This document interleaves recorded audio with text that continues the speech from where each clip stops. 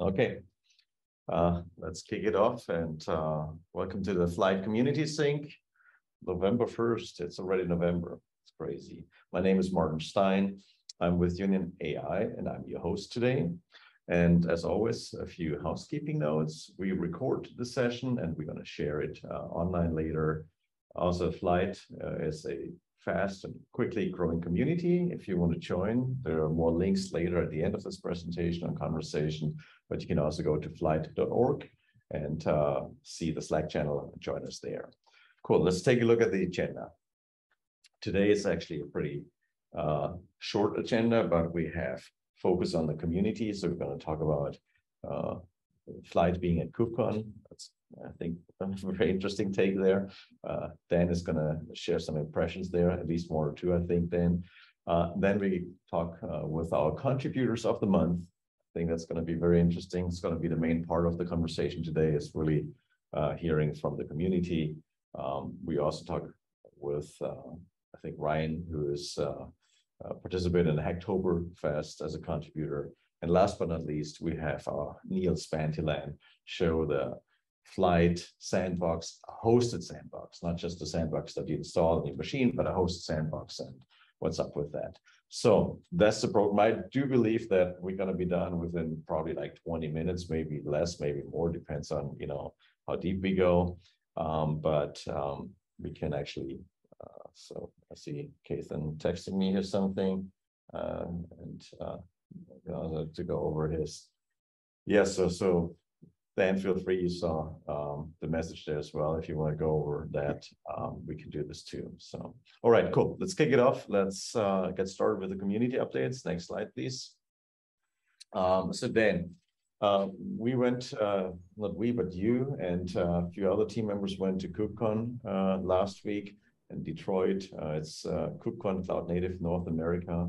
I think officially it was about 6,000 to 7,000 people who were there in person, and probably the same amount of people who were there virtually. We had a booth there, Flyte. You can see the photo here, the image, and I feel like that was the first time for Flyte to be represented at such a show. It's a little bit of a stretch because it's a complete infra show and not very strong on the data ML side, or actually on the ML side. But we felt like it was, probably good learning experience to go there anyway. So Dan, please introduce yourself real quick and tell us about your impressions at KubeCon. Yeah, absolutely. My name is Dan. For those of you who don't know me, I'm a backend engineer with the Union team. I was one of 4 team members that went to KubeCon this last week from the Union side. Just start out by saying it was an absolutely great time. We saw a lot of existing users of Flyte, and it's nice how we put a face to a name. We work on Slack all the time, and some have pictures, some don't. But it's always great to kind of see people in person, get to talk through things. And we got to talk to a lot of other people too, and kind of discuss how Flyte may fit into their workflow, and that was just a great experience. Small recap, 2 kind of just overarching things that we noted throughout the conference. First off, we saw a central theme that there is a need for Flyte.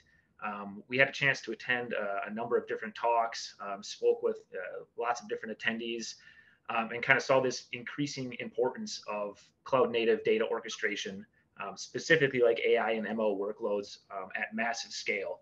And I think at the Union side and working on Flyte day to day, we kind of lose sight of a lot of different things. One, we've been working on this problem for a very long time. But you go to a conference like this and you see that there are a lot of organizations, a lot of companies where this really is in its infancy, and they're kind of just testing tools, and there's a lot of uncertainty there in tooling and best practices, et cetera. But we feel that there's a lot to gain here. There's a lot of crossroads that Flyte can make. It's deployable in a lot of different scale, and has utility in a lot of different environments. Secondly, it was great to hear people kind of express their opinions that Flyte does a lot of things right. Flyte tends to be opinionated about certain things. For example, versioning workflows and tasks to track data lineages and ensuring reproducibility of executions, having strongly typed input and output variables. And when talking to people, they seem to like these features. They've tried other tooling. There are significant pain points that they ran into. And so kind of this feedback, beyond flattering our egos, of course, It's great to hear, validation and reassurance that Flyte is doing a lot of different things correctly, and seems to help a lot of people. So just to summarize, KubeCon, great experience. We're thankful for all the great people we got to talk to, and look forward to do kind of more of this stuff in the future. I can pivot over and talk very briefly about the performance RFC, if we'd like to. Yeah, sounds great. So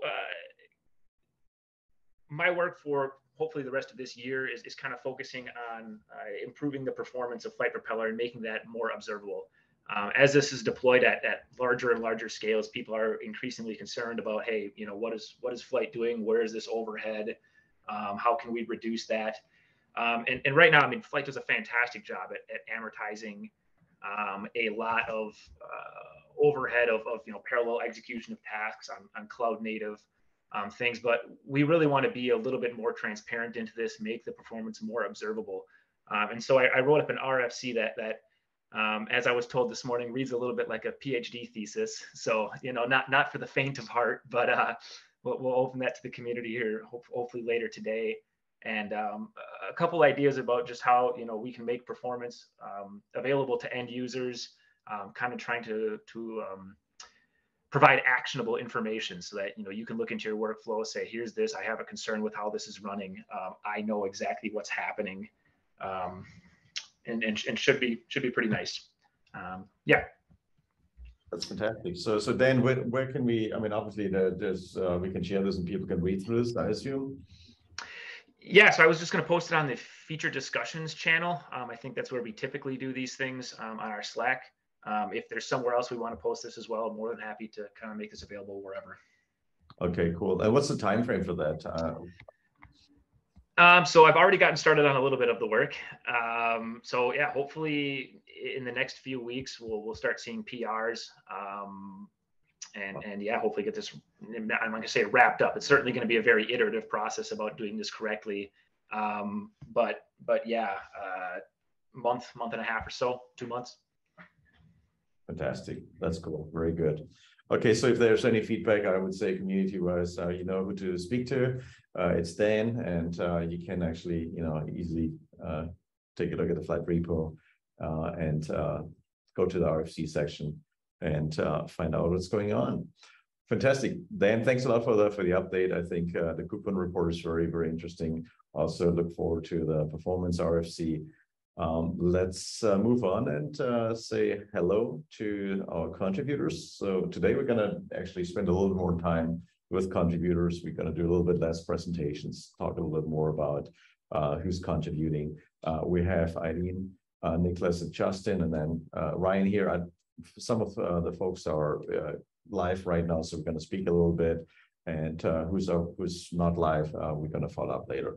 Ailin, thanks a lot for joining us. I think last time I already mentioned you. This time we have you, so I'm super happy. So please, if you could unmute yourself and introduce yourself and tell us a little bit about what you're doing and what you're doing in Pajama.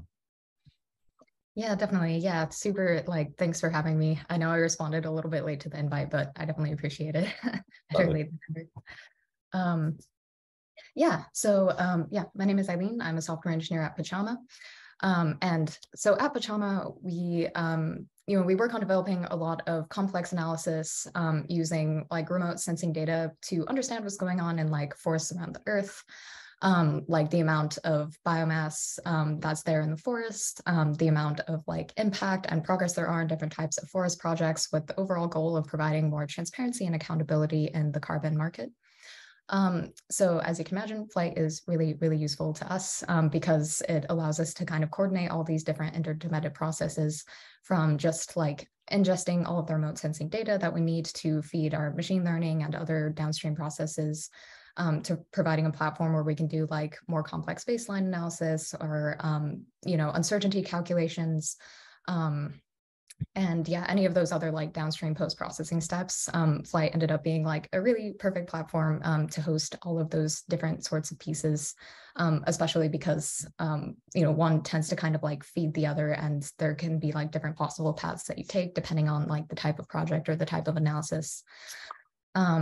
So yeah, and then also, as you can imagine, a lot of those analysis require a lot of really kind of heavy compute.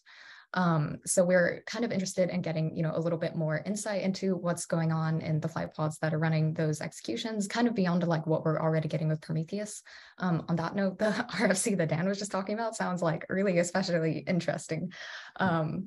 But yeah, so as we're looking at this, like we already use Datadog at Pachama for like some of our other systems. So we're looking at seeing if we could set up Datadog so that it could, start giving us some of those more like in-depth metrics and APM tracing and some of the other nice things that Datadog is already giving us.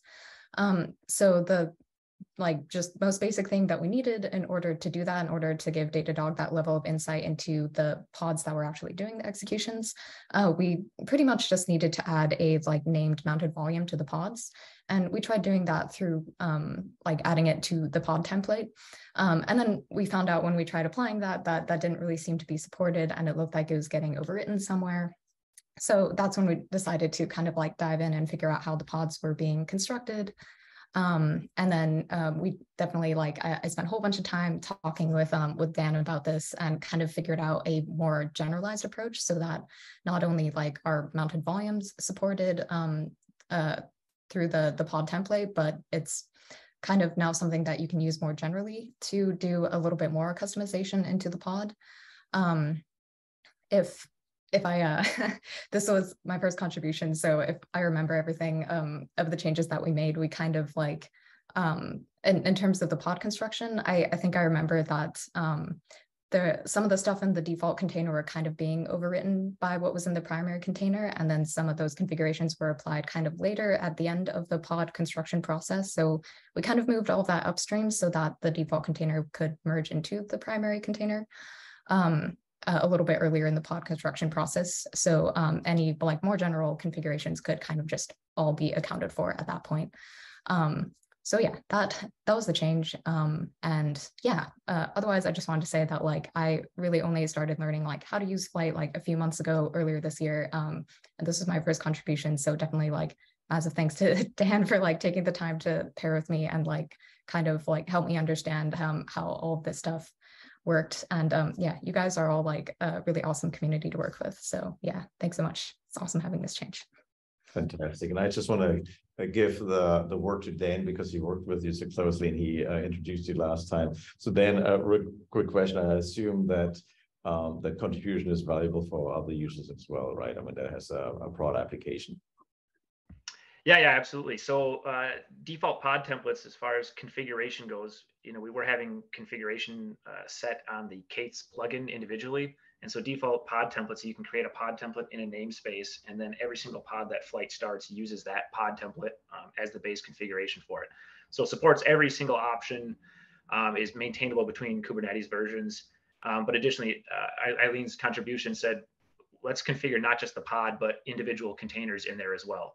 And so you can take any configuration option for a container and say, apply this to every container within that pod, or just the primary container. So yeah, we've already seen a number of different community members use it in different ways.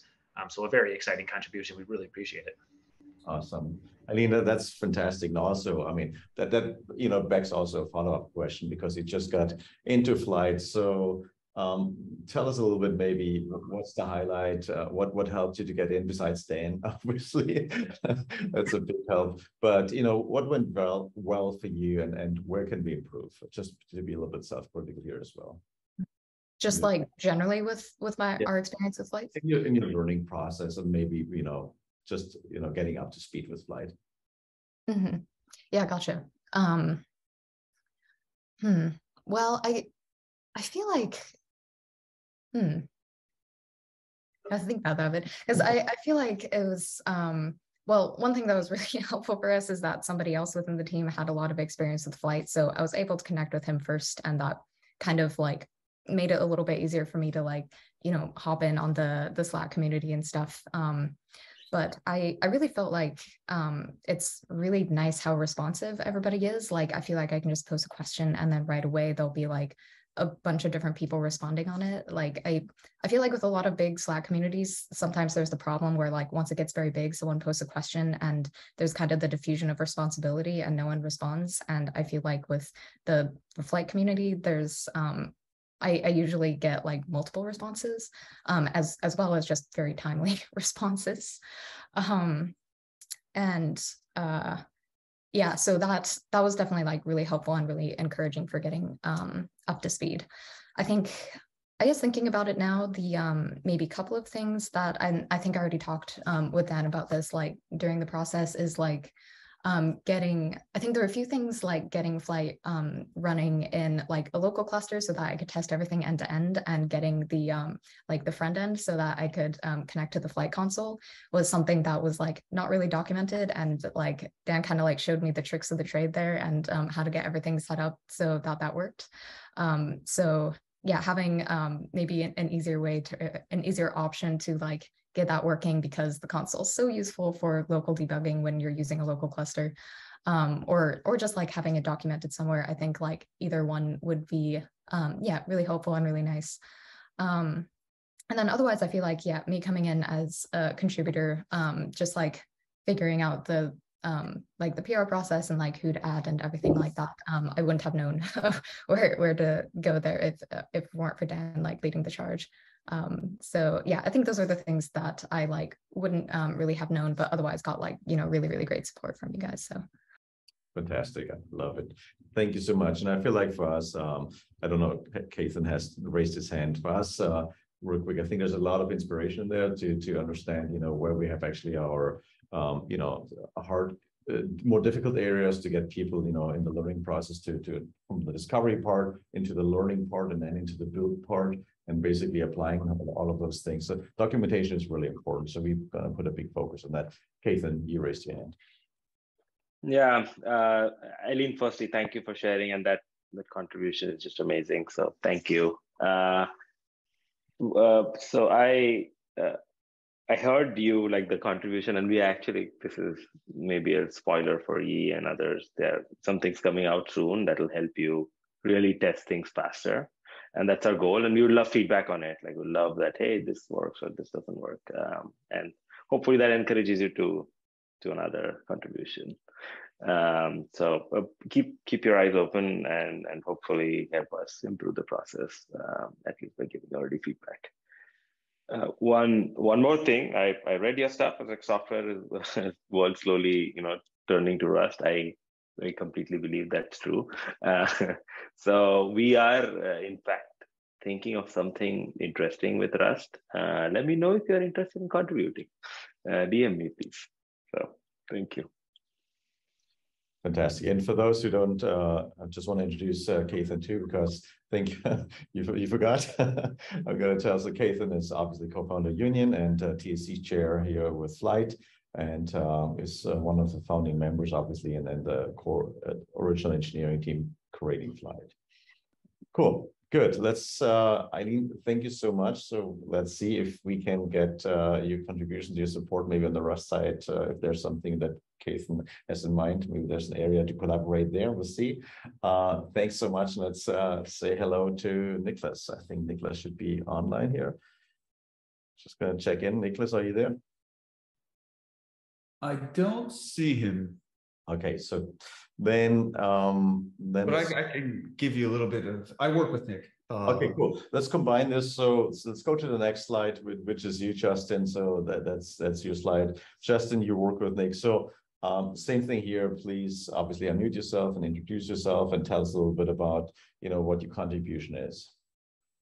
Yeah. So like I said, I work with Nick LaFosso as part of the methane sat team, and just a little background about what methane sat is. It's a subsidiary of Environmental Defense Fund. We're launching a satellite next year that's going to detect methane emissions from oil and gas, agricultural sources. So we have a lot of need to process raw satellite data, and we're using Flyte to do that. So, and we have different users. There's going to be basically the methane sat employees that are going to be processing the data from, there's five different stages of processing the data to make it available for consumption to the public. So we're going to be processing that data in a kind of a production environment, and we have a lot of contributions from scientists from Harvard and other places who are refining algorithms and whatnot to do that processing. So we have we're probably going to run, you know, not a vanilla Flyte deployment, in that we'll have multiple Flyte interfaces, whether you're running the real production data processing or you're running some dev and test type of stuff. So that's a little bit about what we're using it for. The contribution, so I should preface it with, we're running on Google Cloud. We have an agreement with GCP, so that is our cloud deployment environment. And you know, Google Cloud has some nuances, I guess, idiosyncrasies that you know, the Flyte authentication with Google out of the box is not streamlined, I guess is what you would say. So there's two different authentication mechanisms in Flyte. There's the user, and then there's you know, to the UI console, and then there's the Flyte admin auth for the actual, you know, Flyte propeller and flight control to communicate with Flyte admin, right? So what I was working on was a way to basically promote the Flyte packages from a development environment where we have just a release cycle, and we promote the Flyte packages themselves up into a staging or a production environment where we have Flyte running. And I was just looking for a way to you know, use flight control to register those packages. And I just stumbled upon the fact that the Flyte Helm chart and values and actual Go code under the covers was using just a hashed password that was, if you don't change it, you're exposed, essentially, right? So anyway, I quickly reached out to Yi, and he was extremely responsive, and just to make sure I wasn't missing something or doing something incorrectly. So yeah, and you know, he led me down the path to change that default password, if you will, and we, you know, propagated that solution through our Flyte installations, and yeah, that's pretty much all there is to it. I mean, look, I mean, it's just like, I just want to bring Yi in as well. I think Yi here, if you have a chance to speak up, maybe we can hear from your side a little bit about the discovery of this vulnerability and the general feedback about the methane set use case. Hey, yeah, I just wanted to say that thank you again to Justin for bringing it up. This was something that we kind of accidentally glossed over. I guess we should have expected this to be a more widely known use case. So it doesn't affect people who are using third-party authorization servers. This only affects the internal admin authorization server. But yeah, I think we added a little script to hash whatever password you choose, and then you put that into the admin configuration. Yeah, I think our environment is not like, as I said, the vanilla environment, right? I think it's off the beaten path. Most people are not using it the way that we are. So yeah, out of the box, if you just install it with, you know, auth to Flyte, you know, authorization, Flyte admin authorization enabled, out of the box, if you don't pay enough attention and change that default credential, you're exposed. That was what the problem was for us. And in Google, they don't really have a way. So we have identity aware proxy on GCP to handle the user authentication, but because of the way Flyte admin is implemented using gRPC, that does not play well with Google's load balancers. So, we still had to have the Flyte admin auth enabled. But yeah, it just wasn't obvious to us either that the password needed to be changed or what it was, right? So it's basically just a learning process. And I think most people are using either Okta or Keycloak or AWS. And we're a nonprofit, so paying for Okta is really not an option for us. So it's one of those things where like Flyte plus Google, there's a few little extra hurdles that you have to jump through. But thank you for helping out there in addressing like our situation immediately. Appreciate it. That's awesome. Thanks, Yi. And Justin, thanks a lot for this out. I think it's very important.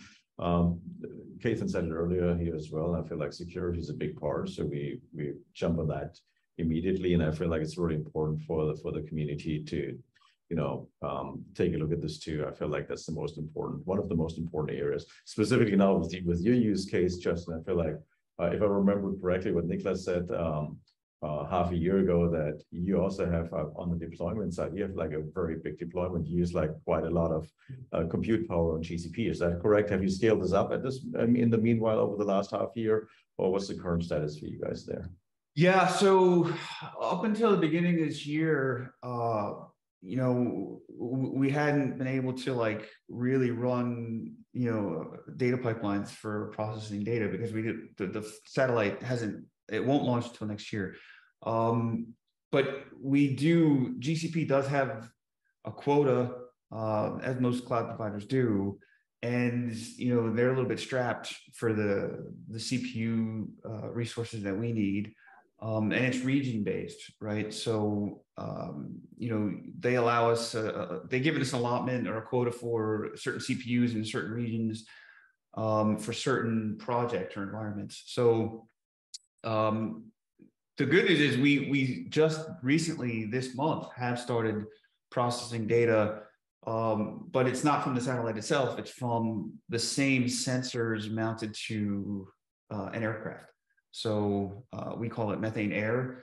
And we're scaling up to 800, 900 node clusters on GKE in Google. And we've been running data ever since. Honestly, it's this last 7 days has been when we first started getting data in, right? And it's very complicated in terms of applying the algorithms from that the scientists give to us, and us integrating it into Flyte, and dealing with GCP's quota limitations. And so there's quite a lot for us to do, but we have started making some great progress. And we run, like I said, 800 nodes for a few hours. And that's just for, a short time slice window of data. When the satellite goes up, it's going to be, a continuous influx of data that we're going to have to process. So we're definitely heading in the right direction, but we got a lot more work to do. Yeah. And it sounds like with the latest unfortunate developments in the North Sea with the methane emission of the pipeline there, I'm pretty sure you probably combed over some spatial imagery there as well to see what's going on. Yeah, I mean, we not yet, not until the satellite's up in the air.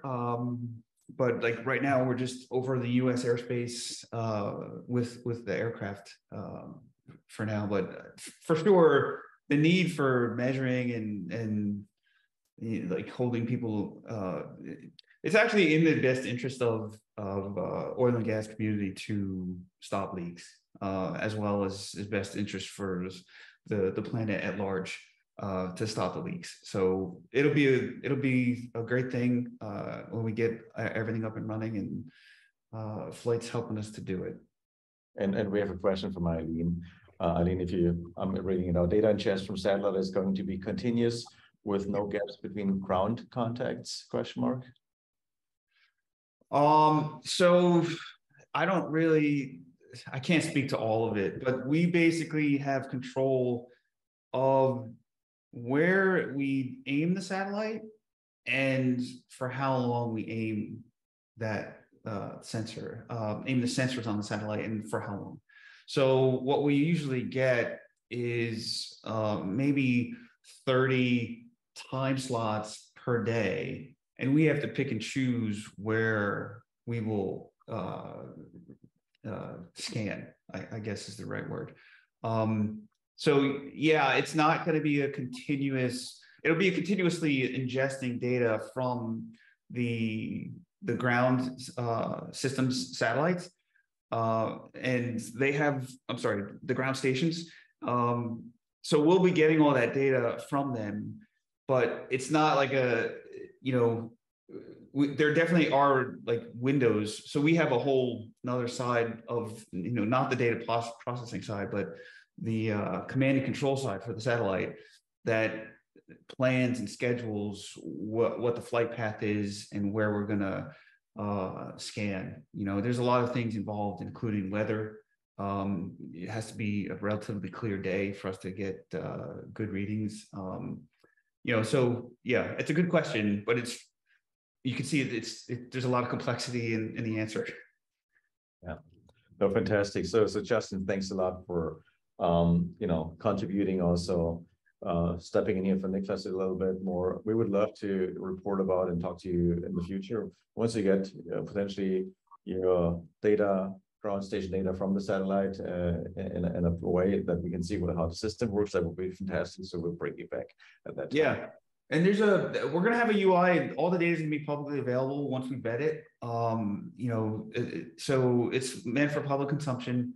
And if you go up one slide to Nick's slide, he does have a presentation that he gave, you know, that probably is a little bit more professional than the intro that I just gave about what we're doing with it. I think your intro was pretty good. So thank you so much. Yeah, so there's actually a YouTube video about MethaneSat too. If you haven't seen this, check out the Flyte YouTube channel. There's a lot of information in there. I think it's pretty amazing. Also, I think what Pajama does, Ailin, is also super amazing. I love those projects that actually have a scale that is like beyond what you usually do, and so fantastic. Great, thanks a lot, Justin. So let's move on and say hi to Ryan. I thought he's online. Yes.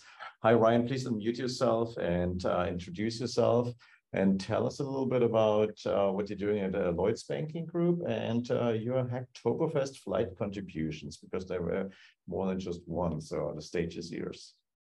Cool. Thanks for inviting me, guys. Can you hear me? Sorry.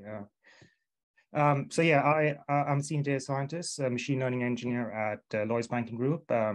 It's based in the UK, London, but they've got different kind of headquarters all over the UK. So we're very, those who don't know, not aware of Lloyd's Banking Group, they're a very big financial institution. We provide services to about 30 million customers in the UK, meaning the retail and commercial space. So my role as a senior data scientist is basically to provide help with providing machine learning services to the rest of the bank. I'm also doing a lot of work in developing pipelines within Lloyd's and helping other departments, for example. So basically, I'm not using Flyte specifically in Lloyd's. It's just because we've got a lot of legacy systems. Getting new kind of tooling into the bank is quite difficult. Also, we're also kind of hybrid on-prem, and there's a lot of bureaucracy basically. So so the idea is how I came across Flyte was because we are actually looking at using Pandera for some of our data validation kind of checks within our pipeline. So I was researching with Pandera and I came across this YouTube video by Niels. I think he delivered one on in PyCon, I think, and it was like one on integrating Pandera, Flyte, and Streamlit. And then I thought, oh, Flyte looks quite cool because the stuff we're doing kind of manually, building all our different kind of tasks, etc. Flyte does all that for free. You can have a nice UI where you can actually visualize how our workflow and our DAG is kind of integrated together. So I kind of started looking at Flyte a bit more. This was like back in, I think, September, just before Hacktoberfest. I did like a few tutorials on Flyte. I quite liked it.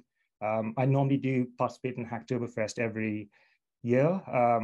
And I then suddenly saw that Flyte were doing this special kind of swag kind of thing. So I said, okay, let me just maybe I can contribute to it. Like I've never used Flyte before, but let me just see, let me just ping the community and see what they think. And I was quite surprised. They're quite an open community, and I've contributed to quite a few other kind of projects as well, like Pandas and Facebook Profit. They're quite nice as well. But I think the whole the whole kind of organization of this with the Slack group and a specific Hacktoberfest dedicated channel was quite nice and enabled me to get started quite quickly, understand like what issues to work on, for example, nicely labeled with the Hacktoberfest label, etc. So basically, yeah. So if I just briefly go over like my contributions, so I kind of looked through the number of issues that were being like taken quite quickly by a number of people, but I wanted to kind of merge together my interests with like Flyte. So like I was quite interested like distributed computing, so I thought Wakes was a good kind of ticket to look at. Maybe I can do some kind of integration with Wakes, and then I think there's a ticket by Keaton that he had raised on like supporting Wakes as a native type. And so I had to learn about like how to kind of create a plugin, for example, and create like a structured data set format. So now basically any user should now, my PR has been merged in, so any user should now be able to install that plugin and then create like a Wakes type, for example, within a task, and then pass it to different tasks. There's a few other issues that I've kind of raised as well as a subsequent kind of work on this. So at the moment, this only serializes to Parquet, but I think we could support HTF5 as well as Arrow as well for larger data sets. And also, this would possibly not. So at the moment, we are basically only supporting like a single kind of. We're not actually supporting like parsing in a list of data frames. So we want to like also support that as well, like multiple chunks. So there's another issue for that as well. So I think that that went well. So there was a lot of like reviews on that and a strict review process, right? Thanks to Samita and I think Kevin as well. The next one was on type transformers. So this was possibly the trickiest of the lot because I think I initially started working it. I think there's a number of ways you could do this basically within the TensorFlow docs. So the way you can kind of serialize to a TensorFlow record is you can either use a TensorFlow example type or you can use a TensorFlow data set type. And basically, I should have probably conferred with some of the team regarding what their preferred design would be. So I initially started off by like just creating a type transformer for TensorFlow example, and then basically created that. But then I think Samita and Niels, we having discussions, thought that it'd be better to support just extending the native kind of Flyte file type to a TensorFlow record type a file, and then basically letting that handle the serialization and deserialization to TensorFlow record. So I'm kind of working on that at the moment. I think there's another kind of parallel discussion on supporting TensorFlow data set separately. So I think, yes, I'm currently working on that.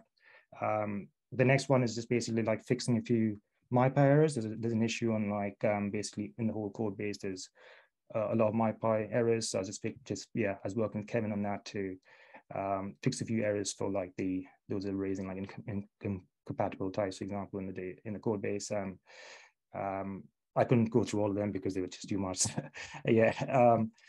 And the last one is basically just so I think the last bit was also quite useful because I think because my kind of opinion is like the tutorial section could possibly include a lot more things for new users. I think it's probably quite bare at the moment because as a new user I was coming in and there's probably a few there was not that many tutorials on like different kind of use cases within machine learning. For example, there was one on like sort of house pricing and diabetes, for example. The NLP one is a good one to have. There could be possibly one on like how you could integrate like Tandera and Streamlit as well. I suppose like just as a kind of new user coming in to seeing how you can integrate different things. But yeah, I was working on this tutorial.